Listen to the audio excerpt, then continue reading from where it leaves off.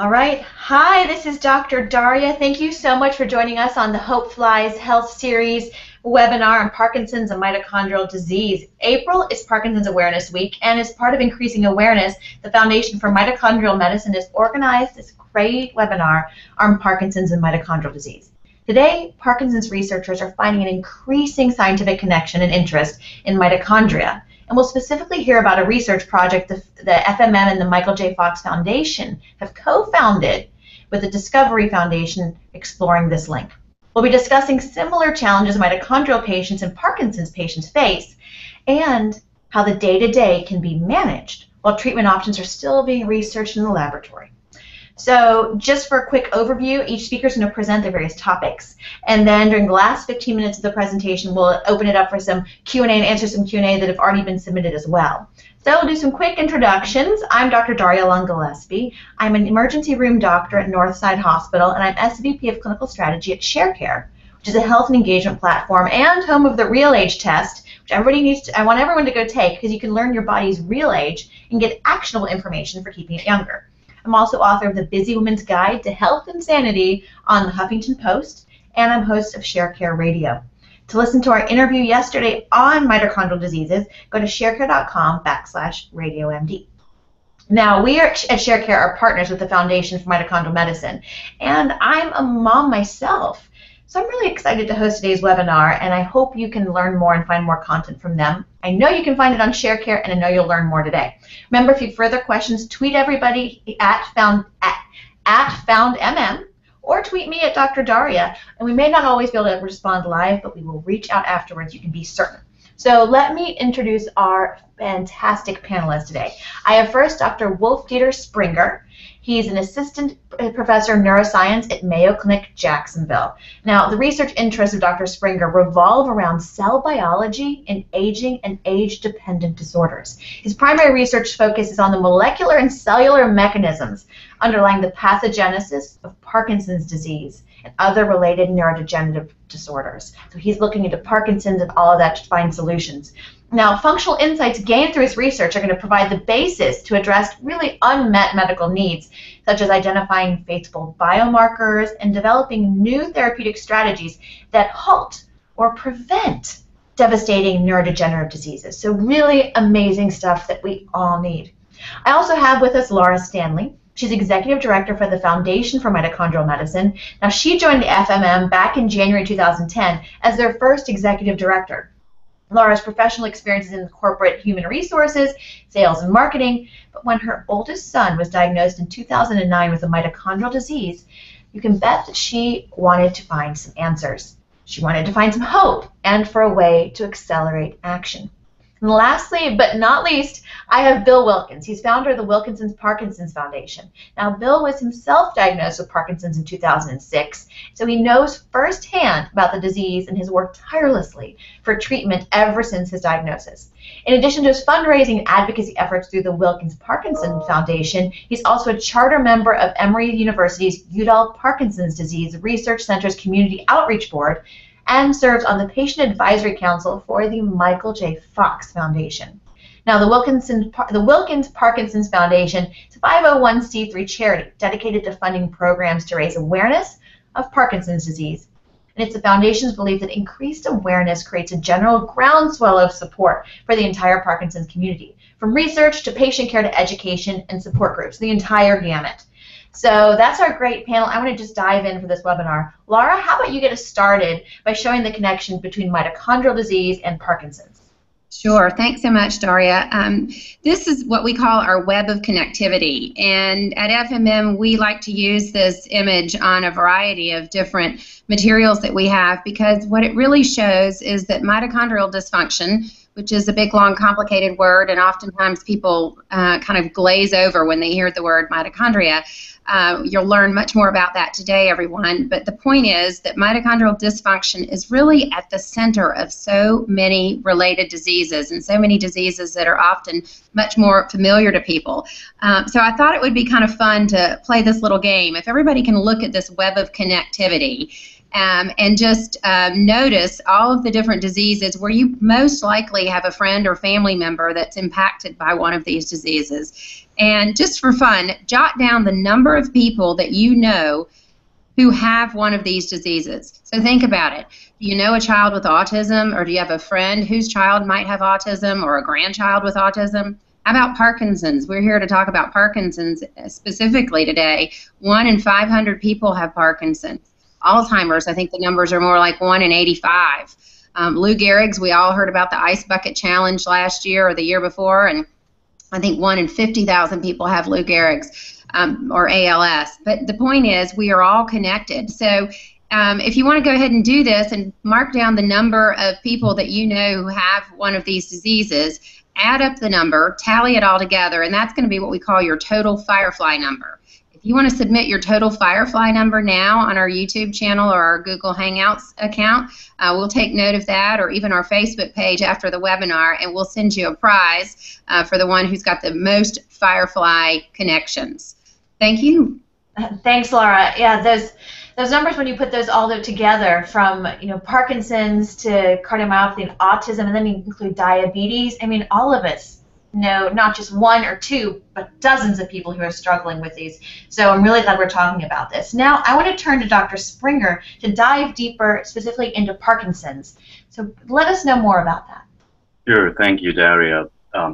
As mentioned by Laura, Parkinson's disease is really the second most common neurodegenerative disorder after Alzheimer's disease, and it's more than that, it's the most common movement disorder, and it probably affects about 1 to 2% of the general population over the age of 65.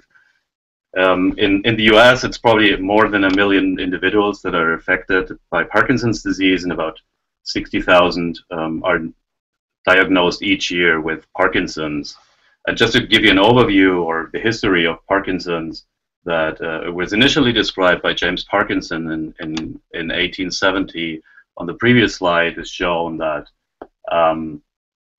the cardinal symptoms of Parkinson's disease are listed, and it's bradykinesia, the slowness of movement or rigidity, the stiffness in the limbs, the resting tremor in the extremities, and postural instability.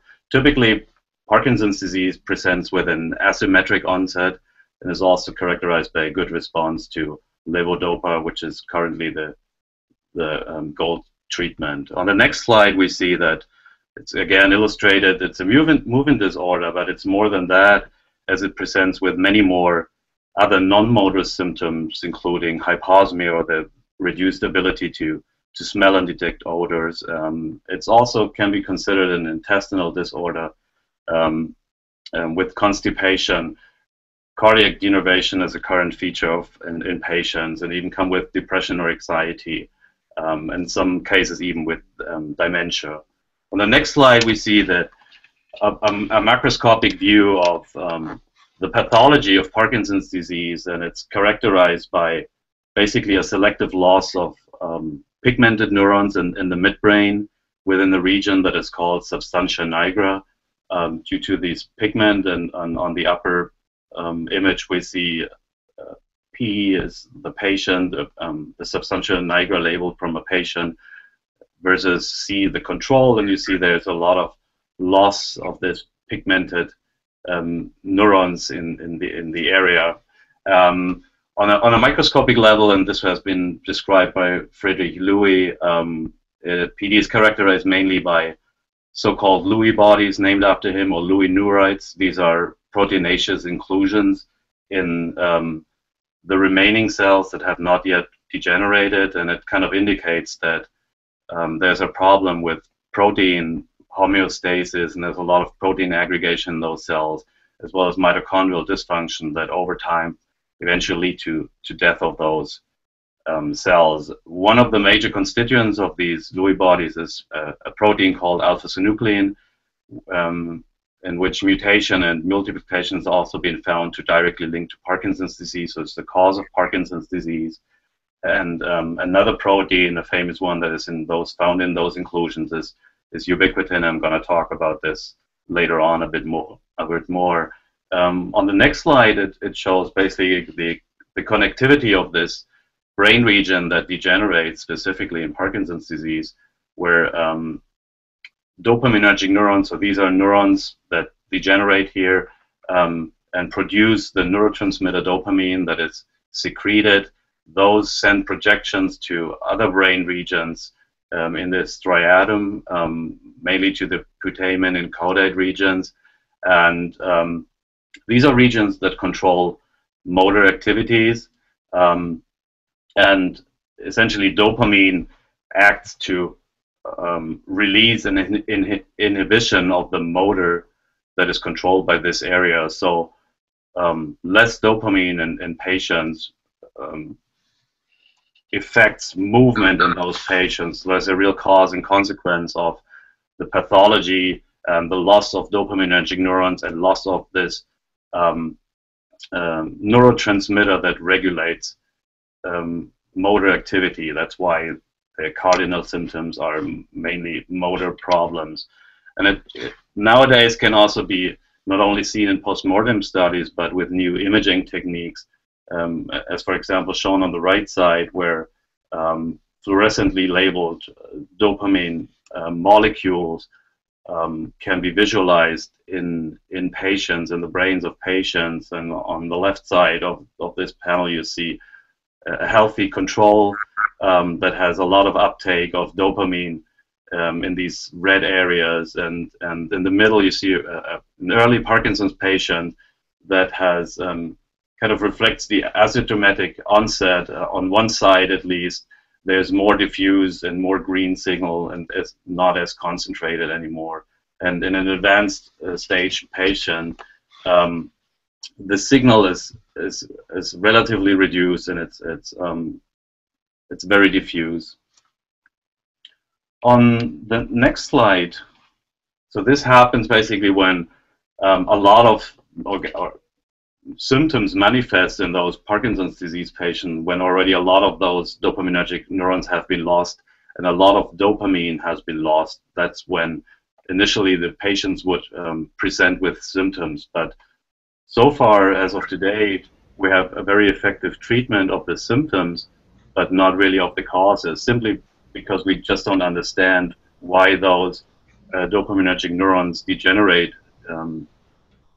And the current research aims really at understanding the causes of Parkinson's disease in order to come up with a disease-modifying strategy that not only treats the symptoms, the motor problems, but really prevents the degeneration of those neurons from the beginning. So this cartoon describes the basic treatment that is available as of today, and everything revolves around dopamine and metabolism of dopamine.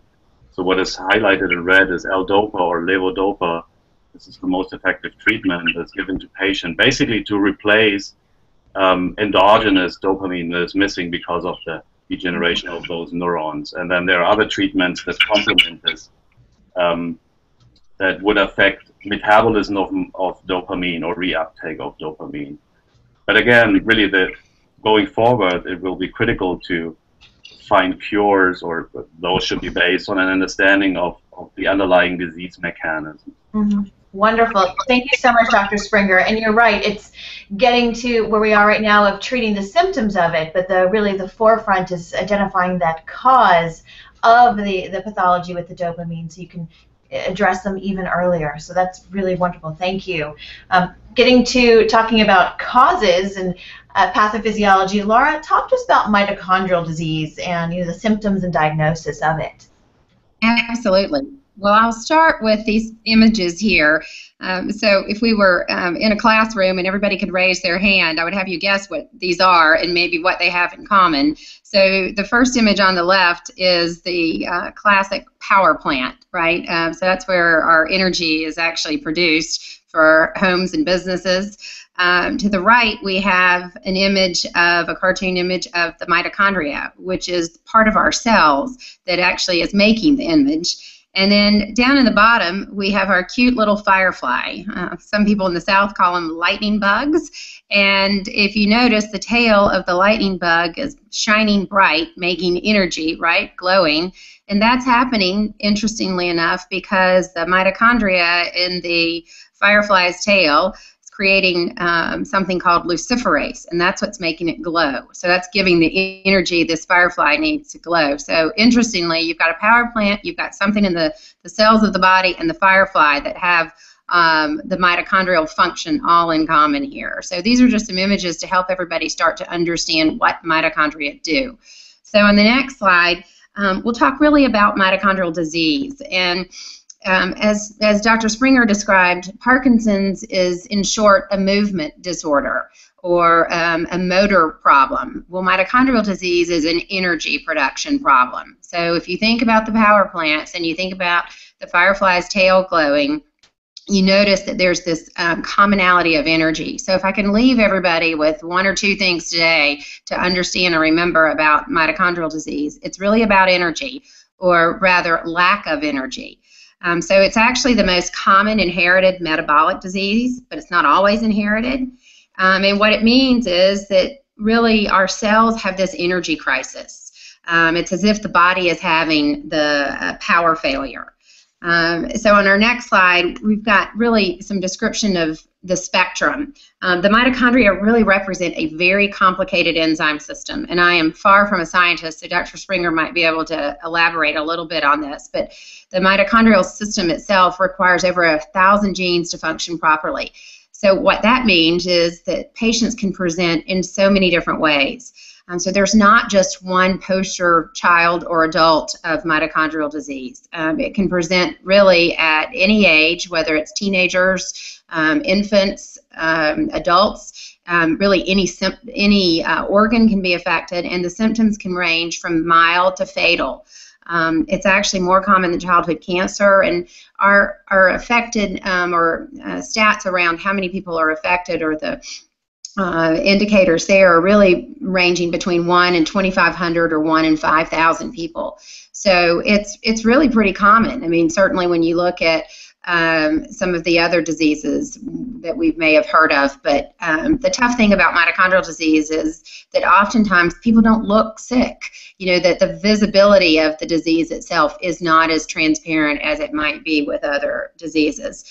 So real quick on the next slide, I just thought I'd give you an example of the timeline of mitochondrial disease. It actually, you know, has existed for a while. It was in the early 1900s that, you know, it was first sort of identified. However, I would say it's only been in the last 25 to 30 years that discoveries have occurred, and there's been much more of an increased interest in the area. So it's almost like where autism or Alzheimer's may have been 25 or 30 years ago. I mean, now at this point, those are household names. What I hope is that mitochondrial disease becomes something that people, A, can pronounce, and B, are much more familiar with.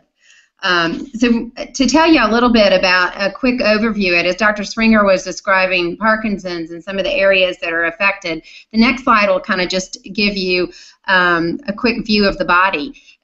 So many systems can be affected by mitochondrial disease. In fact, as Dr. Springer was indicating, some of the areas where Parkinson's shows up in terms of intestinal disorders or cardiac problems or memory problems, all of that is true, in fact, for mitochondrial disease too. So sometimes when I've talked to people who have Parkinson's and they describe their symptoms, I sit there and I think, wow, you know, my son, who's 16 years old, has similar issues, or other families who have mitochondrial disease have similar issues. So this just gives you an overview of all the different areas that potentially can be affected. Some systems are more affected than others, and then sadly, when multiple systems are impacted, you know, you really can have these difficult kind of blackouts, and it could be, you know, a chronic lifelong illness, or it could be fatal. So the next slide just tells you, it's a little bit just another way of looking at the one we just noticed. So sometimes you'll find mitochondrial disease in diabetes clinics, like Dr. Darria was talking about earlier, unexplained heart failure, unexplained kidney disease. The road to diagnosis for mitochondrial disease is often very long and arduous because it can present itself in so many different ways and look like so many other diseases. So oftentimes doctors and clinicians have a really hard time, you know, giving it a quick and easy label. And so the next slide, talks about what are some of those results, right? If it's primarily brain, heart, and muscle that are affected, the results can end up being fatigue, developmental delays, poor growth, thyroid problems, muscular weakness, dementia, attention problems. And so all of it, again, is overlaid by good and bad days. It's like the electricity flickering, at different times and in different areas of the community. So the next slides just really talk about how people are referred. Sometimes people ask me, how do you get diagnosed for this, or where do you go? Often people start with their internist or their pediatrician.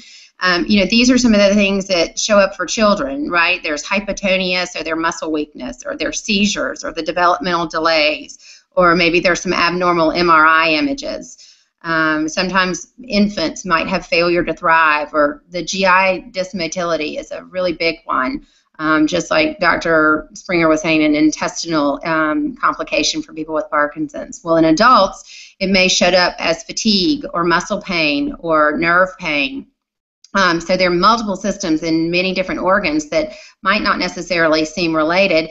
And if you can imagine, oftentimes these adults have been living their whole lives with a variety of symptoms, but finally they get diagnosed at 40 years old or 55 years old, when in fact things have just sort of accumulated over time. And it's almost like there's a triggering event that allows them to cross this threshold of expression. And finally it shows up in a way that the doctors can really label it. So the next slide just talks a little bit briefly about how we're diagnosed, how mitochondrial patients are diagnosed. And so it really involves metabolic testing, so blood, urine, cerebral spinal fluid, muscle testing. Often has been this gold standard of a muscle biopsy, although things like that are changing now. I would even say in the past 5 or 6 years since my child had his muscle biopsy back in 2008, that's not necessarily the only and surefire way to diagnose mitochondrial disease. Genetic testing is important. So it's really a big picture that people have to look at, and that's why it gets very complicated. But those are the approaches currently. There is new research currently occurring in terms of diagnostics with blood test, with saliva test, new genetic testing, things called next generation sequencing and exome testing. All of those are increasingly sophisticated means for identifying both genetic and bioenergetic functions and malfunctions. So that really gives you an overview of mitochondrial diseases, and hopefully I haven't made it more complicated than it already sounded. In this waiting room. Wonderful, Laura. Well, thank you so much. This is really helpful, as all of our listeners can hear about Parkinson's being a movement disorder, mitochondrial disease. It can affect so many different systems. So, Dr. Springer, talk to us more about the origins of Parkinson's and that connection between mitochondrial disease and Parkinson's. I really want to talk about the risk factors, and certainly age is the most important risk factors, as disease prevalence increases significantly with age. And another risk factor is a positive family history, and research into those families has really spurred a lot of new findings in terms of what are the causes of Parkinson's disease, one of which is certainly male gender, and certain ethnicities have a higher risk of Parkinson's disease. There's an odd inverse correlation between smoking and caffeine intake. And speaking of environmental factors, in addition to genetic factors, there are a lot of substances like herbicide and pesticides that have been shown to cause some sort of Parkinsonism. On the next slide is one of these examples, which has been identified in the 1980s in individuals who injected themselves with a synthetic form of heroin. They had a side product in this form of heroin that it's called MPTP, and it has been found to cause loss of dopaminergic neurons. So in addition to genes that can cause, or mutations in genes that can cause Parkinson's disease, there are also some environmental effects or substances that can mimic or lead to the same symptoms as Parkinson's disease. On the next slide, just very quickly, I want to give you an overview of, as of today, we have probably more than 20 genes that have been identified from families that have individuals with Parkinson's disease, and this is really important that patients participate in research just from simple blood samples of those patients and the analysis of their DNA by sequencing. Researchers could find genes and certain mutations that are linked to Parkinson's disease and are inherited in either autosomal dominant or autosomal recessive fashion. The problem we're facing right now, although we know those genes and these have been identified, we hardly know anything about really the function of the protein that is expressed from those genes, as well as any biological function of those proteins or biological pathways in a more cellular context or in an organismal context. I want to talk later on about two more of those, pink and Parkin, that are really linked to one biological pathway. On the next slide, we see a nice overview that kind of connects a lot of those genes that have been identified in different forms of familial Parkinson's disease, environmental factors, that is these toxins I mentioned, that most of them are mitochondrial toxins, but also aging, that all have been shown to have some sort of an influence on mitochondrial function, or to, when mutated or when patients are exposed or cells are exposed, can cause mitochondrial dysfunction, and that comes in various flavors. Or mitochondria are so complex organelles in the cells that are regulated by a lot of different factors.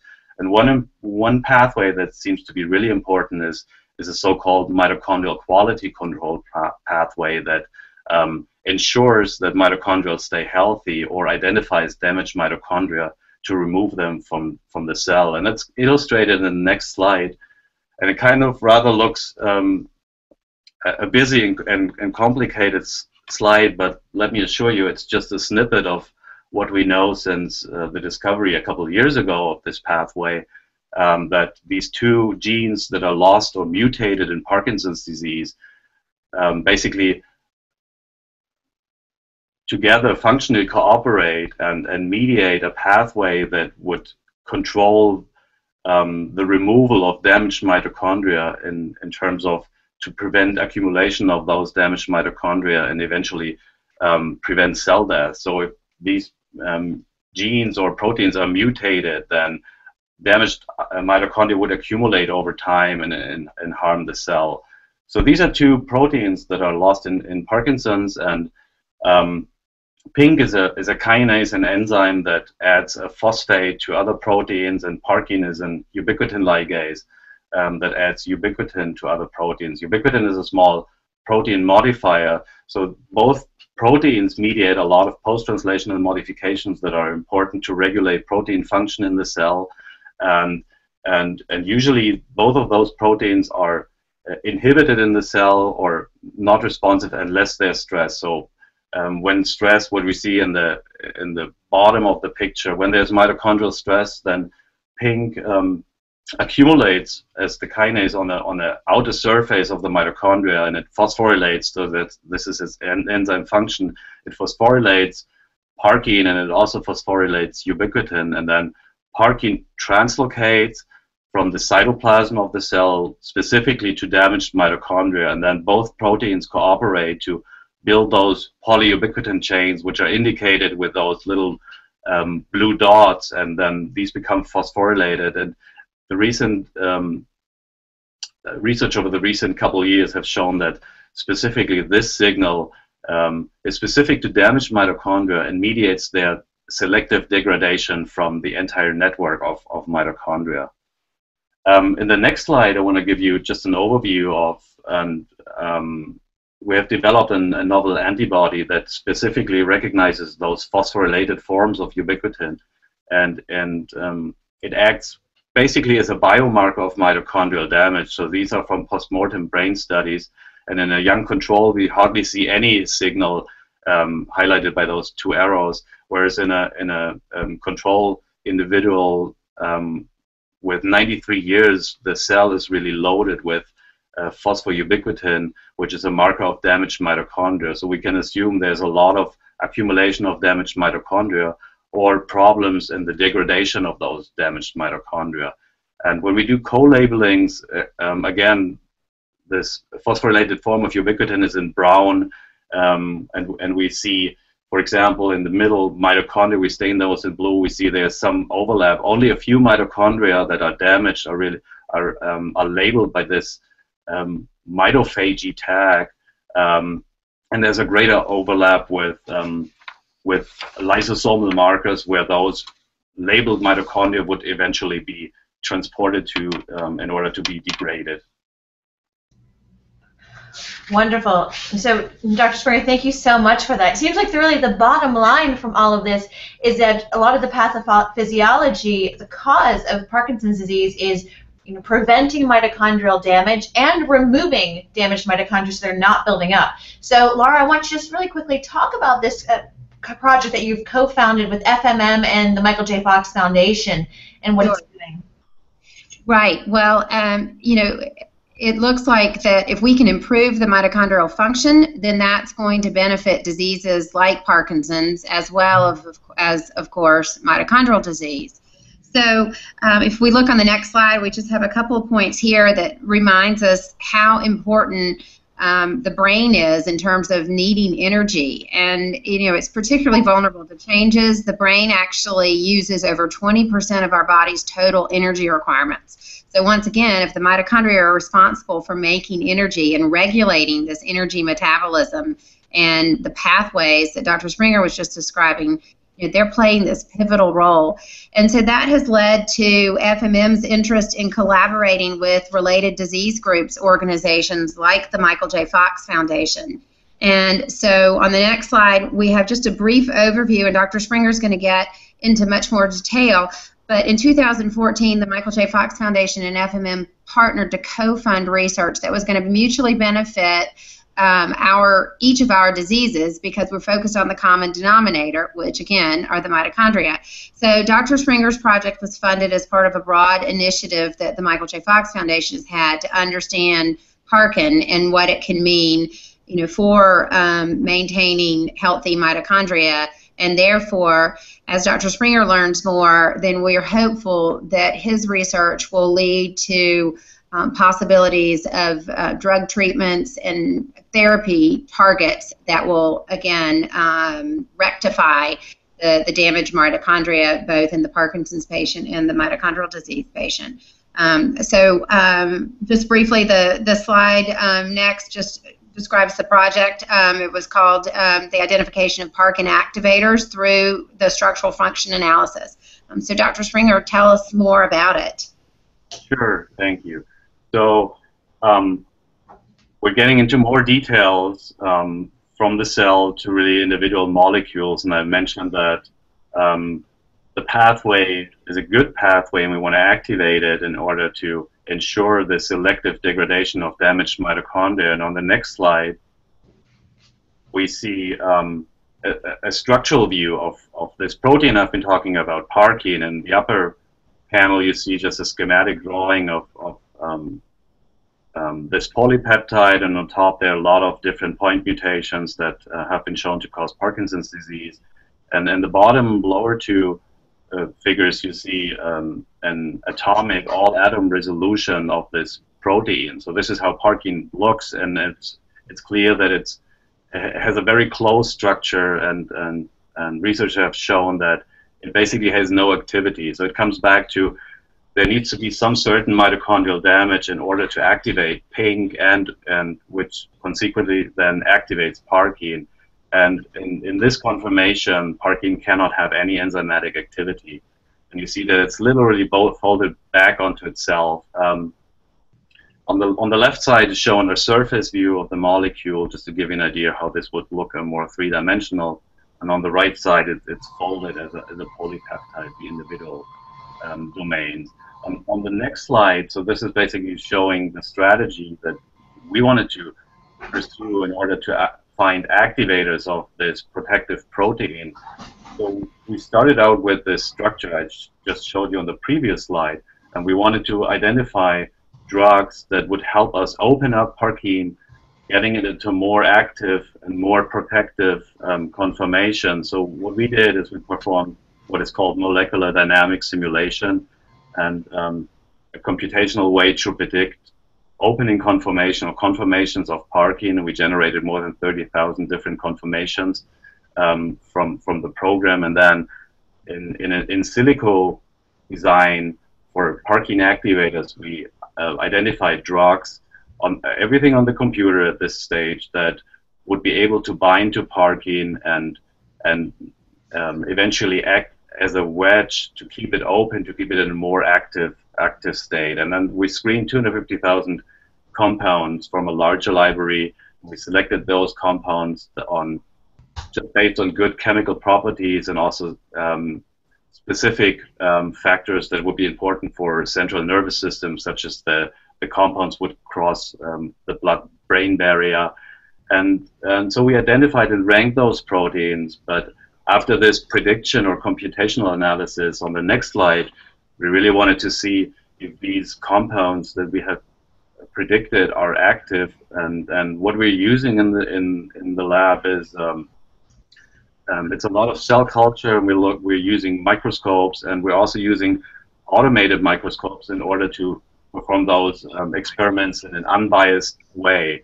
Some of this is automated or semi-automated, and what you can see is in green is Parkin. This is labeled with a green fluorescent protein, and in the first panel where it says 0-hour CCCP, Parkin is in the cytoplasm.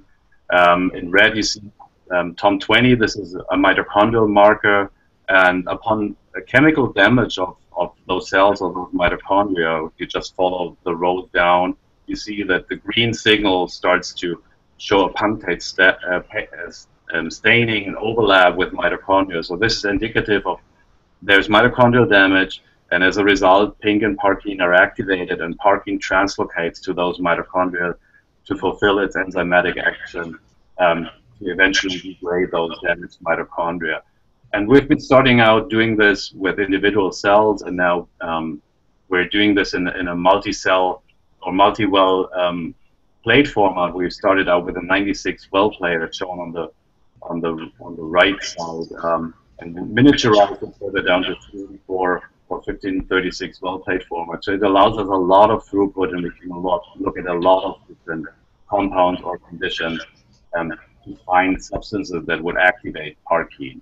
And on the next slide is a view into one of those wells of these multi-well plates, where you can basically see the same. On the left side is the positive control, so we have a lot of mitochondrial damage, and you see this punctate pattern of the signal, indicative of Parkin activation and translocation to those mitochondria. And then we choose a different dose of mitochondrial damage, where Parkin is not effectively activated.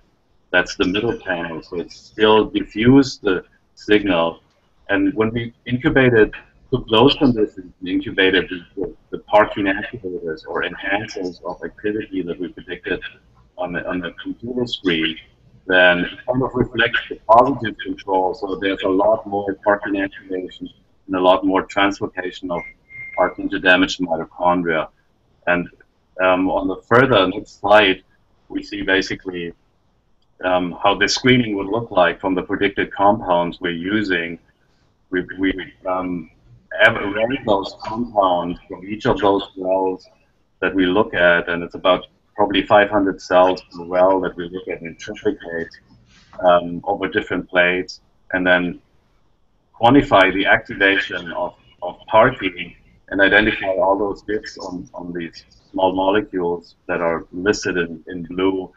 And through further research and validation, there's a lot of biochemical tests and a lot of cell biological tests, and it's an iterative process where we rank those compounds and go back to the structural prediction to refine those molecules, and then again another round of functional cell-based testing. And after 6 to 7 rounds of this iterative process, structure-function-based drug design, we ended up in the next slide. This is one example with some drugs that brought us from initially probably 100 micromolar activity of this drug in cells down to the nanomolar range of an activator. And now we started to also improve our assays and multiplex several of those readouts and into one well of those multi-well plates, and look at different ways of protein activity or activation of the mitochondrial quality control pathway. So in blue, we would measure and look at the efficiency of the drug to activate Parkin in terms of its translocation to mitochondria, and then the black line represents basically in readout the generation of those phosphorylated ubiquitin chains that I've showed you earlier with the antibody, and that's a readout of really direct enzymatic activity of pink and Parkin. And then we can look at cell viability at the same time, just to ensure we don't pick up any unwanted side effects of those small molecules that we're developing. Wonderful. Thank you, Dr. Springer, talking to us about the role of those two and the role of Parkin in these conditions. Now, Bill, I want you to talk to us, because we've talked about the science side of this and the history side of this. Talk to us about what it's like to be living with Parkinson's. What do you do day to day? And, what's our hope on the horizon? Well, thank you. It's great to be a part of this presentation. I was diagnosed 10 years ago, and it's been an interesting 10 years for me. Early on, I got involved with the Michael J. Fox Foundation. Hello. Yep. Keep going. Just speak up so we can all hear you really well, please. I want to hear your story. Okay. Tell me if I'm not loud enough. I'm having with my voice today. That's great. The way you are right now. It's perfect. Early on, being part of the Michael J. Fox Patient Council, I was exposed to a lot of activity, and I think the most important part is that we're making a lot of progress. You can see in the last 2 or 3 years that the patients have become more and more involved. Originally, Fox started a program collecting biomarkers, which is a start, and since then we have been involved in tests using wearable watches and whatnot to collect data. So in a nutshell, I think there's 3 things that I see. It's research, and there's more research and collective work between the diseases and between the various universities and whatnot. And yes, now I see them exposed to the fact that there are a number of compounds and devices that improve the quality of life for us living with Parkinson's. I think if you're diagnosed with Parkinson's today versus 10 years ago, there's an awful good chance that you're going to live a longer and better life. And I know the focus is on being able to slow the progress and eventually have a cure. And I really believe that that's within reach. That's wonderful. I love what you said. I mean, that's how fascinating that the progress has been so quick. But if you're diagnosed with Parkinson's today versus 10 years ago, your prognosis is so different, and the life that you can live is so different. That's so exciting in relation to the research that's going on. So, Laura, I want you to just build on that really quickly. Tell us more about the co-founded research projects. Absolutely. So I think just like Bill described, that there's much progress made in the last 10 years. On our next slide, you'll see just a quick overview of that mitochondrial medicine drugs, or mitochondrial drugs, are making a more and more significant play in the drug market. The targets are there. So, if I think about when my son was first diagnosed in 2009, I mean, when we heard about this, we, of course, went to Dr. Google, which, no offense to Google, but it was just, heartbreaking, because all we found on the internet were just these horror stories of that our child was not going to live past the age of 13.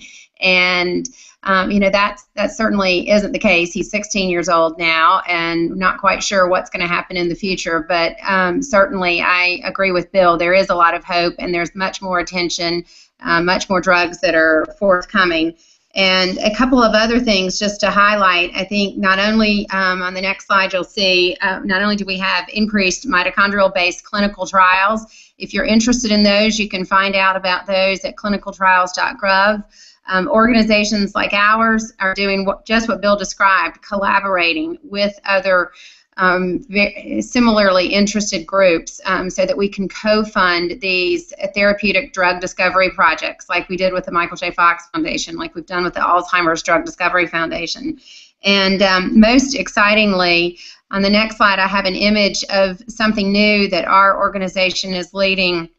Actually, I think, yep, there we go, Brent, that we're leading a new partnership with the University of Alabama in Birmingham and Seahorse Bioscience out of Boston. So Seahorse is a biotech company that focuses on diagnostics and instrumentations. And what's exciting is the people at University of Alabama have discovered a blood test that assesses mitochondrial function. So two things we are doing. We are going to launch a mitochondrial medicine clinical program at UAB. UAB has a fabulous clinical and research program in neurology, neurosciences, and mitochondrial medicine.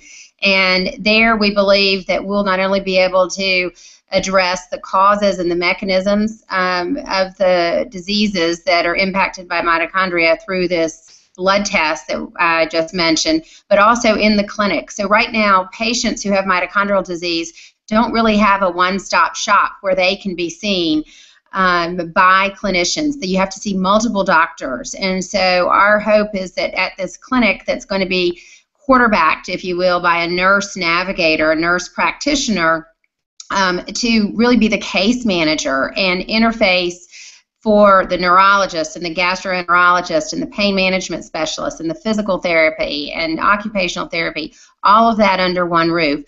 So that clinic, we are currently raising funds to support this program. FMM has committed to contributing $250,000 this year for that program. Seahorse Bioscience is also contributing funds and in-kind instrumentation, and UAB, of course, is making contributions in terms of facilities. But this is going to revolutionize mitochondrial care in the Southeast and frankly, nationwide. I mean, anyone can go to this clinic. So we're hopeful that this clinic, with funding, will open here in the next several months. And we're looking forward to that. So that's really what gives me hope on the horizon. Wonderful. Thank you so much. And I want to just talk really quickly about some great things that we have going on with Sharecare. Foundation for Mitochondrial Medicine is, of course, a great partner of ours. And Sharecare.com, it's a health engagement profile to be your own personal health profile. And, go check it out at Sharecare.com. Take the Real Age test, find out what your own body's real age is, and then you get information on it. Of course, some great resources here. And we have time for just a couple of questions that I want to make sure we get a chance to ask, because I know we have registrants from everywhere from Canada to Australia to California and in between. So since we're short on time, we're going to take questions that were submitted already. If anybody wants to submit questions, of course, you still may. And we may not be able to answer those live right now, but we will definitely answer them afterwards. And, of course, tweet those at FoundMM or info@mitochondrialdiseases.org. But let's just dive in with the first one. And, Dr. Springer, just really quickly, can you tell us, to what extent does a mitochondrial disease and disorders increase the risk of developing Parkinson's in a patient who already probably has that Parkinson's mutation you talked about? Sure. Although I'm not sure there's really good answer, because I think it just has not been fully established so far. I mean, there are mitochondrial DNA mutations that are found also in those remaining cells in Parkinson's disease, and I guess having a mutation does not necessarily mean you'll get the disease. It only increases the risk to some certain, a higher probability of getting the disease. What is intriguing, though, is for this pink and Parkin pathway that I was mentioning, that those proteins are expressed in each and every cell, and we've seen that this mitochondrial quality control pathway is active in different cells and different tissues, but still loss of those proteins results in Parkinson's disease and really loss of those dopaminergic neurons. So I don't know if it really underscores the selective vulnerability of some cells to these kind of insults, or that these cells have a higher burden of mitochondrial damage, and that's why loss of proteins in those cells results in degeneration of this specific subpopulation of neurons. Okay, thank you. You're right. It's definitely multiple factors coming to play and combining together for somebody who's already possibly susceptible and then has a secondary damage. In our last couple of minutes, Bill and Laura, any advice for newly diagnosed patients with Parkinson's? From a patient standpoint, it's the most important thing for a patient to be a neurologist that is geared to movement disorder. Mm-hmm. So find a neurologist who really knows a lot about movement disorders. Okay, that's very helpful. Yeah, absolutely, getting to the right person. Laura, what do you think? Yeah, I think so too. I think what we're finding is the neurologist is often where the patients are able to, in some ways, have exposure or uncover more possibilities. So a patient or a clinician who's specialized in movement disorders for Parkinson's patients or other neurological diseases, a pediatric neurologist or an adult neurologist is a great place to start. I also think that we're seeing some certainly interest in natural supplements and other sorts of treatments like that could be helpful for patients. Right now, there are no specific treatments for mitochondrial disease or mitochondrial dysfunction. So people take what's often called the mitochondrial cocktail, so CoQ10 or L-carnitine or some of these other supplements. And I know there was some curiosity around how that might also benefit some of the Parkinson's patients too. It's really hard to say. Every situation is different. I don't think there's a lot of consistency with some of these natural substances. So, for example, in my son's case, we were taking a lot of this mitochondrial cocktail for a long time, and it just really wasn't making a difference. And so, I know, Bill, do you have any other thoughts on that? Well, I tell you one thing that's really surfaced as a major therapy is exercise.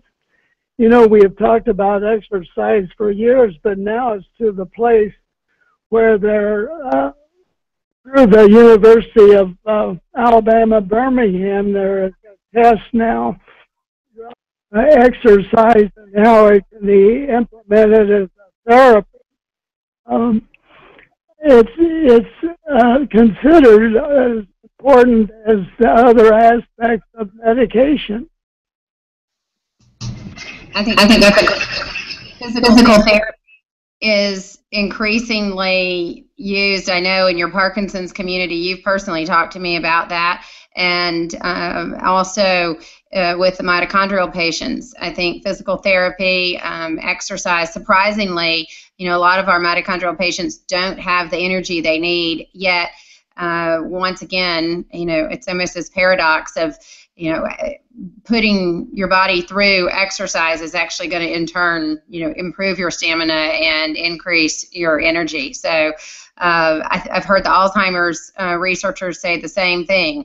Exercise, eat a balanced diet, eat the diet that doesn't have a lot of carbohydrates and more increased protein, sort of the Mediterranean diet, I think, is what the Alzheimer's people have indicated as well. And that seems to be consistent across the board, no processed foods. And I know you at Sharecare, Darria, too, with the real age test, all of that seems to tie in with what you all advocate as well. You're entirely right, Laura and Bill. And the role of exercise is it's something that we see lowers your real age, but it's because of the impact it has on all these conditions you're talking about, Alzheimer's to Parkinson's. They're even seeing it in cancer as well. So it's a great place to wrap up. I know that a lot of people have been asking if the slides will be available. So Laura, where can people find that? Sure. We will have those on our YouTube account, so you can just go to YouTube /FoundMM. So we'll have them available there, and certainly you can find information on the FMM website at hopeflies.org. There you can sign up to receive our regular newsletters and just specifically indicate if you have particular areas of interest. So we would love to maintain contact with you through any of the social media forums, through Sharecare as well. And we're very, very excited about all of the interest today. Thank you, all of you, for participating and getting curious. I think two things I've been asked to do, and those are really sharing this information, help us spread awareness. We all need that. Whether it's the Parkinson's community or the mitochondrial disease community, we need to increase awareness, and we certainly all need to increase our funding so that we can continue to support good projects like Dr. Springer's. Wonderful, Laura. Thank you. And yes, everybody go check out their site and check us out at sharecare.com. You can also find at sharecare.com, you can find the Foundation for Mitochondrial Medicine's page there as well. As we're talking, it's really, if we could leave everybody with one thing that so strikes me is that, remember that mitochondria are in every cell, and especially in the brain, with its very high energy requirements, which is why we can see mitochondrial disorders in so many different body systems and why it can be so difficult to pick it up at first, and why I'm so glad we are talking about it today and really gearing resources towards it. So remember, I know people had more questions. We want to make sure those get answered. Please email the team info@mitochondrialdiseases.org or tweet them at FoundMM. Of course, I'm Dr. Darria, always happy to hear from you, also at Dr. Darria. Thank you so much for listening. I hope this was helpful, and I look forward to learning more. Thank you. Thank you.